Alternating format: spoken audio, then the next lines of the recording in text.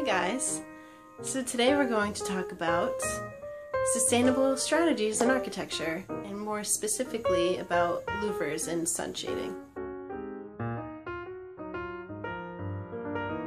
So as architects, we have a certain responsibility about environmental awareness, and we should be conscious about our decisions that we make when designing our buildings in terms of sustainability factors.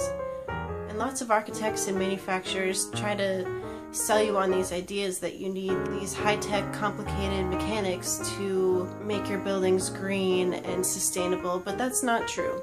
I strongly believe that we should look back to vernacular architecture of traditional architectures from various cultures to see how they use low-tech methods of dealing with different environmental conditions. So this could mean things in terms of natural ventilation, dealing with wind, dealing with sun and shading. Sometimes you want the sun inside the building, and other times you want the sun nowhere near your building. So being aware of these factors helps you make decisions in your designs that can accommodate for these various conditions.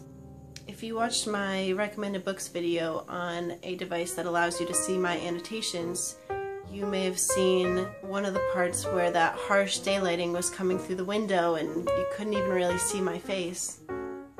I asked you what direction you thought that the sun was coming from, and it's actually coming from west-southwest. And so I'm sitting in the same place that I was in that video. You can see that the lighting right now is indirect and distributed, and that is because it's a cloudy day right now. During my recommended books video, it was very sunny out and it was late in the afternoon. So when you're designing your building, you have to consider all of these different conditions, whether it's cloudy, if it's really sunny, if it's partly cloudy, where the sun's coming from, what angle it's at. So these are all things that you need to consider. So let's draw some diagrams so that we know exactly what I'm talking about and not just speaking nonsense over here. So when you're thinking about the sun, the things to consider are the azimuth and the altitude. The azimuth being the horizontal angle in the sky versus the altitude, which is the vertical angle in the sky.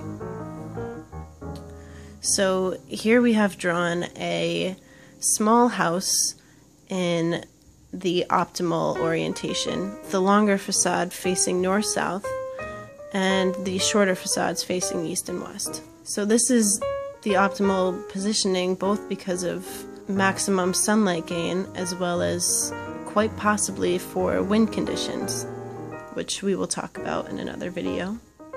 So here we have drawn the summer sun path as well as the winter sun path.